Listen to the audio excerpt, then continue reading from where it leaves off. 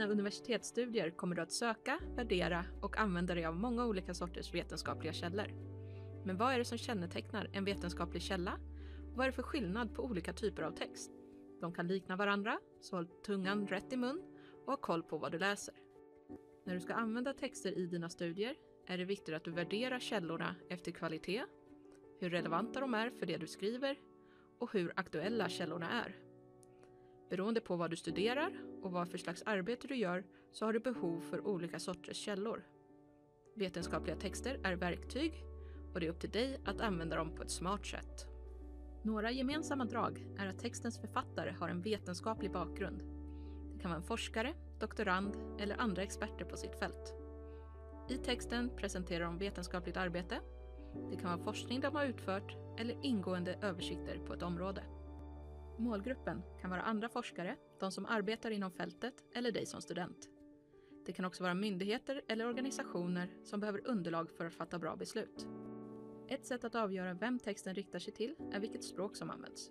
Det kan vara ett avancerat fackspråk som förutsätter att den som läser är insatt på området och de begrepp som används. Andra vetenskapliga texter, som är riktade till studenter, kan istället ha ett språk som skapar en mer grundläggande förståelse inom ämnet. Ibland riktar sig texten till allmänheten. Vetenskapliga texter följer ofta ett format som kallas IMRAD. IMRAD står för introduktion, metod, resultat, analys, diskussion. Ofta finns också en översikt över relevant litteratur och teori med. I vetenskapliga texter hittar du också referenser i texten och en litteraturlista längst bak eller i fotnoter. Det är ett sätt att redovisa varifrån man hämtat idéer, tankar och forskning. Ett viktigt kvalitetskriterium är att texten har genomgått granskning, peer review, eller på svenska sakkunnig granskning eller kollegial granskning. Det betyder att andra experter på området har granskat texten och bedömt att metoden och resultaten håller en vetenskapligt hög standard. Beroende på vilken slags text det gäller kan detta ske på olika sätt. Forskare publicerar sina forskningsresultat i vetenskapliga tidskrifter. Dessa artiklar vänder sig till en internationell publik av andra forskare och skrivs med ett akademiskt språk, oftast på engelska. Artiklarna granskas innan publicering, innehåller referenser och följer oftast IMRAD-strukturen för sitt innehåll. Du kan dubbelkolla att artiklar är granskade genom att undersöka tidskriften.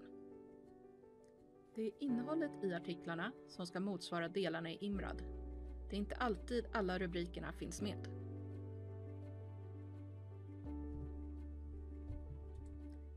Det finns olika sorters vetenskapliga artiklar. Originalartiklar som beskriver forskningsstudier. Översiktsartiklar som sammanfattar och analyserar flera tidigare publicerade artiklar. Samt teoretiska artiklar där man utvecklar och förklarar nya teorier utifrån tidigare forskning.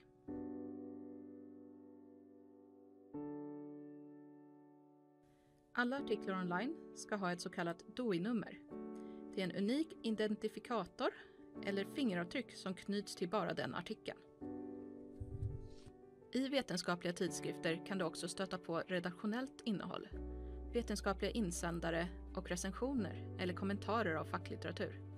Dubbelkolla vad det är du läser. Branschtidskrifter kallas även för facktidskrifter och vänder sig till yrkesverksamma och till allmänheten. Artiklarna skrivs av journalister eller branschfolk. Språket är vardagligt och innehållet sällan vetenskapligt, även om det handlar om vetenskapliga resultat. De innehåller information inom branschen, aktuella trender och debatter för att sprida ny forskning till en bredare publik, inte bara till forskare. En doktorsavhandling är examensarbetet på en avancerad forskarutbildning. Avhandlingar är omfattande och där hittar du ny forskning, tankar och idéer samt översikt och teori på ämnet. Avhandlingen granskas noga av handledare och andra experter och måste godkännas vid en disputation där doktoranden får försvara avhandlingen. Om den godkänns får doktoranden sin doktorsgrad och är en färdig forskare. Avhandlingen liknar ibland en bok, en monografiavhandling, eller är en samling av flera enskilda forskningsartiklar som publicerats i vetenskapliga tidskrifter med en längre inledning som knyter ihop artiklarna. Detta kallas sammanläggningsavhandling.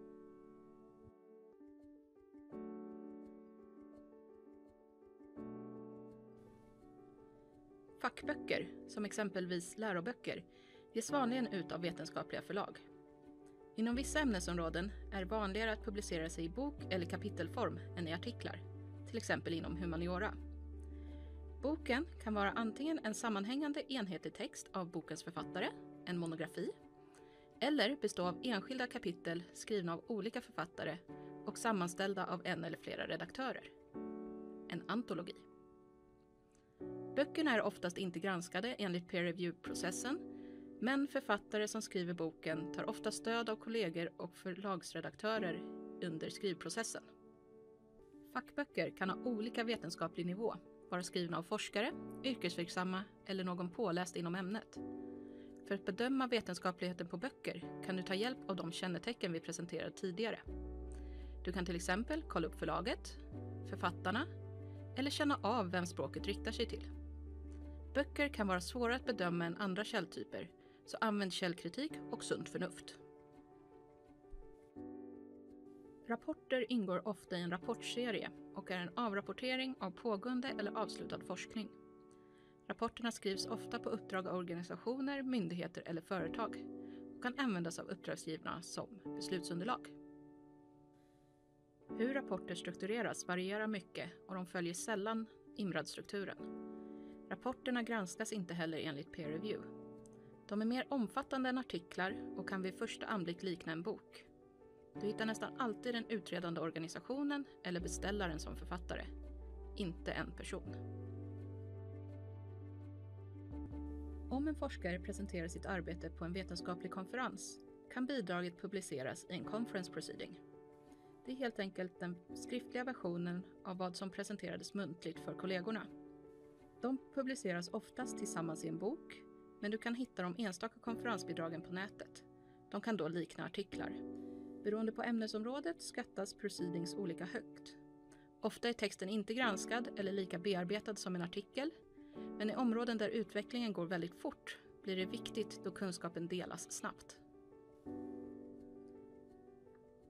Texter som är riktade till den stora allmänheten kallas ofta populärvetenskapliga och ska på ett enkelt sätt återge forskning utan krav på form eller nivå. Det kan vara böcker eller artiklar. Populärvetenskapliga artiklar skrivs för det mesta av journalister. Språket är mer vardagligt för att en större publik ska förstå forskningen som sammanfattas i texterna. Studentuppsatser följer IMRAD-modellen precis som artiklar, men är inte lämpliga att referera till i dina egna arbeten. Men du kan hämta inspiration på upplägg, metod och få bra källor från litteraturlistan.